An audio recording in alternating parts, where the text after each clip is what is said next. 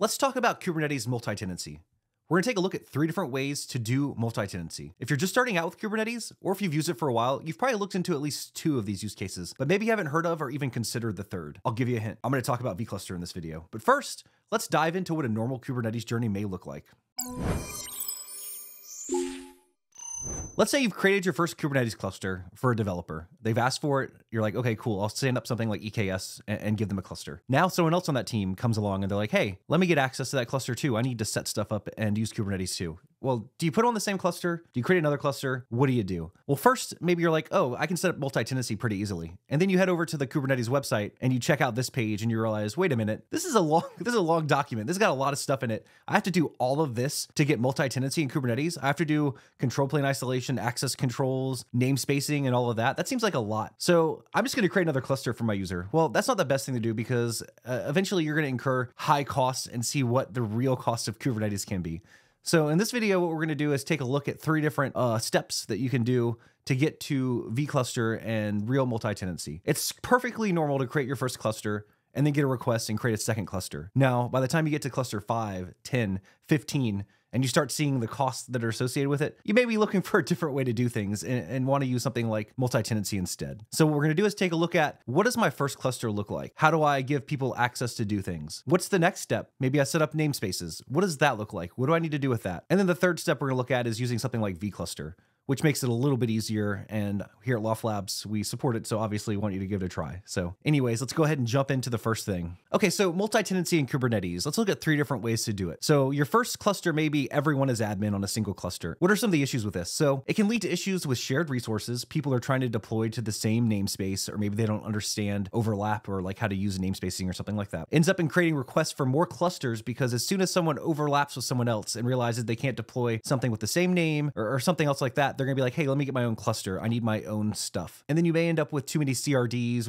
and issues with versioning because one user needs a certain version of it and the other user needs something that's older or newer. So let's look at the second use case. Users are restricted by namespace. So some of the cons with this is access control and isolation requires work. You need to understand what you're doing, what you're configuring and setting up. Everyone has access to the base cluster API still. So you have to make sure that those access controls are fine-tuned so that they can't access and overwrite other people's things or see other people's things. It's not true isolation unless you get it right. And then the third use case is users are restricted by vCluster. And we'll talk about the pros on that one. Okay, so if we go to everyone as admin, first problem you're probably gonna run into is users are gonna try to deploy to the same namespace. Everyone's gonna deploy to default because they're not gonna create a namespace and then deploy to that namespace by changing over to it. There's tools out there like Kubernetes and other things that make this a little bit easier so that you can always be set to the same namespace. Users are gonna install CRDs. It's gonna happen, right? It can cause issues due to versioning. Like I said, CRDs that aren't actually being used could just be installed and just sit around. Teams could split on different tools, so you end up with overlap of different tooling when you could be on the same thing and just giving access to that, something like Argo versus Flux. Users will eventually self-manage with namespacing, but getting everyone up to speed may take time. Without good documentation, you're probably running into the same issues over and over and over again. If someone's coming on, they're like, oh, I have to use namespacing to make sure that I'm deploying this to the right spot. Why can't I just kubectl apply? And then everyone is probably still administrator, right? So it's not true isolation or any isolation at all because they can see everything still and they can access other people's resources. Mainly, like I think the biggest issue is making sure that things don't get deleted that you don't want to get deleted, or you get a creation of all these resources. And when you're trying to troubleshoot what's going on with my thing, you have to look at all the different things that are running in there and figure out what is important. So the next use case, users are restricted to namespaces. So each user or team gets their own namespace. So this is a great first step, but requires scoping to that namespace. So they have to make sure that they're using the namespace flag, or they're using something like Kubernetes and they're making sure that they're in that namespace all the time. Tuning permissions can take a while and may change based on new requirements. So you're always making sure that you're isolating for real on that namespace, making sure they can only access that. They still have access to the base cluster API. So you have to make sure that they can't see other things or have access to other things when you install them. Or you may need to give them permissions to access other things when you install them, CRDs and such. And should users be able to see other namespaces and collaborate? Those are questions you have to ask when you're creating this. Like, do you want some isolation or do you want no isolation? So true isolation. With enough work, you can get closer, but users still have access to the base cluster API. And that means that they're still accessing Kubernetes through the same mechanisms, which means if you do something wrong, you can have some issues. And then more work moves over to the platform team, right? So the platform team, this is something that's going to come up with vCluster too, but this is in addition to all the other things. You need to set up quotas, network isolation if you want to, manage CRDs if the users are unable to install their own. So it just adds more work for a platform team that needs to take care of all this, and they have to care more. They have to care like this is something that is going to be maintained, upgraded, managed. Well, there's got to be a better way. And let's go ahead and talk about that. So looking at vCluster-based isolation, it's true isolation. This takes namespacing to the next level and installs K3s and K8s into a container. So users end up with their own API. So there's a different version of Kubernetes running in a container in their namespace that they're interacting through, and then that information will get synced to the base cluster. So that means they can install their own CRDs. Users think that they're administrators. Users think that they have their own cluster. With a little bit of setup and configuration, you can share to them information about the cluster if you really want to. But there's no access to the base cluster API. They're all going through the API within their K3s or K8s distribution that is installed in a container, virtual cluster. It's easier to test in. Since users get their own API, they can test their own stack. They can install whatever they want. Ephemeral if you want, or production ready if you need it. So if you want to do something ephemeral, like you want to stand something up and run like a preview environment or something like that, you can do that. If you want to run something production, you can do that too. There's a way to install it with HA, and there's also a pro product if you want to look into that. Super fast, faster than deploying another cluster. That's a con if we're talking about deploying multiple clusters for users, because that can take time for those clusters to come up. With vCluster, it's super fast. You just deploy it, it comes up, it's just a container running in Kubernetes, so as fast as you can deploy a container, that's how fast you can get it running. It's abstraction that uses the base cluster to manage resources. What does that mean?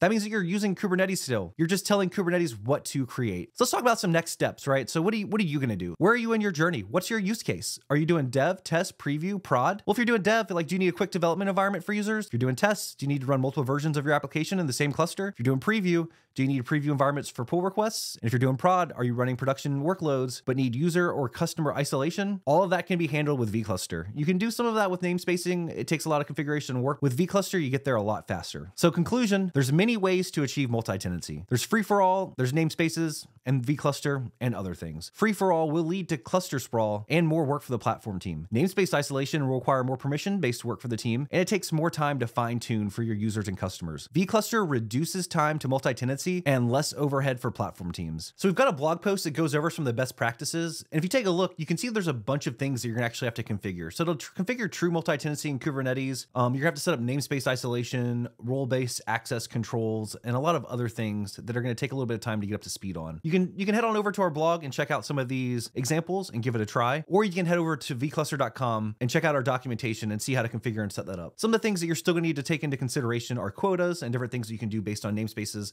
That way you can limit what your users are able to create within their vCluster. Thank you for checking out this video. I hope it helps. I've had a journey too where I was supporting many developers trying to figure out how to do multi-tenancy right. I ended up spending a lot of money on clusters and gave each user their own cluster. I wish that something like vCluster and better namespace isolation was around, like 6 years ago, but I'm glad that it's here now. So give it a try. Let us know how you like it. Join our Slack community, and if you have any questions or anything, just join the vCluster channel and let us know. If you want to learn more about multi-tenancy, we've got a bunch of blog posts, and there's more information out there that you can find about vCluster and other tools that you can use for multi-tenancy. But thanks so much for watching, and we should have another video out next week. Consider liking and subscribing if you want to see more content like this, and let us know where you are in your journey with Kubernetes and what you've been working on. Well, it depends. So let's say you've got something like Cert Manager, or you've got things that are mostly idling a lot of the time. You probably don't want to have the same thing redeployed 100,000 times, but 100,000, but over exaggerated, but maybe 100 times. Let's say you have 100 tenants. You don't want to have FluentD running or FluentBit or Vector, any kind of other streaming application, log streaming application running in each and every vCluster, because that would just be redundant. You would have the same configs, you would be streaming to the same Datadog endpoint or Elasticsearch or Loki, and it would just be idling most of the time. So you would be just wasting compute and resources. So for example, when you're using something like a Prometheus scraper or the FluentBit operator, FluentD operator, I don't recall properly anymore, it probably makes sense to just put that into the host cluster, because especially with Prometheus, it's just much easier to have a Prometheus rule CRD that syncs into your host cluster, and then in the host cluster, Prometheus just scrapes it, and you have a platform team, and they just have one big Prometheus instance, or managed Prometheus, or Victoria Metrics, or Cortex, or Thanos, or whatever's out there. So like that's great. But then there are situations where you just want to run the CRD yourself. So a great example for that is, let's say, the Gateway API, because we were just on the topic of ingress. So the Gateway API is like the next step of ingress, but it's not a core Kubernetes resource, but it's a CRD that you need to install additionally. So maybe you or your development team is ready to start adopting the Gateway API, but another team isn't. So in that case, it doesn't make sense to install this one fixed CRD in the host cluster and force everybody to use the same CRD. But it just makes sense to say, look, if you're ready to use Gateway API, just install it in your vCluster and use it from within that. And then it can work. And then you can gradually start building on top of that. And you can say, okay, so now we're going to start putting the gateway into our host cluster, but you still have your HTTP route and your other resources in your vCluster. So at the end of the day, you can also just do a mix between the two when you as an organization or you as team are ready. And you just get the freedom to mix and match whatever makes sense and whatever you need. Because let's say you also want to run a newer Prometheus version, then it doesn't make sense to have it synced into the host cluster when you just want to have a newer operator version.